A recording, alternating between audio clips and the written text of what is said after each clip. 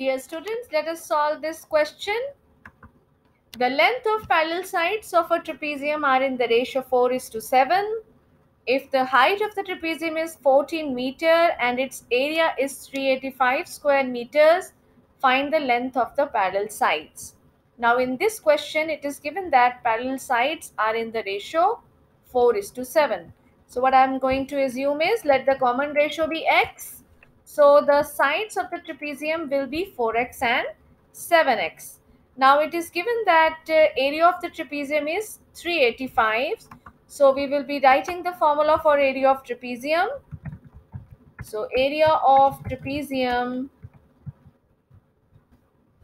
is equal to half into sum of the parallel sides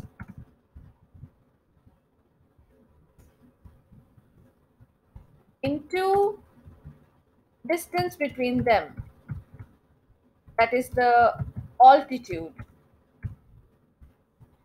So we are given that area of trapezium is 385 square units. So 385 is equal to half into sum of the parallel sides. So add 4x and 7x. So you get 11x into distance between them, that is 14 meters. So let us simplify this. So this becomes 385 is equal to 11x into 7.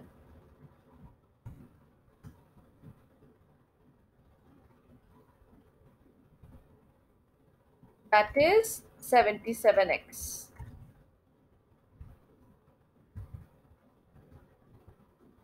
So what will be x? This implies x will be equal to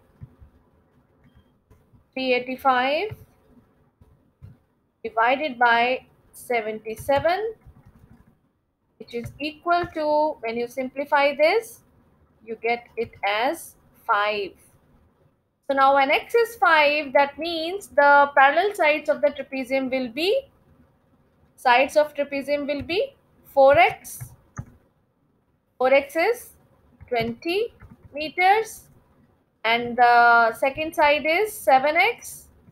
So 7x means 7 into 5, 35 meters. I hope the question is clear to you.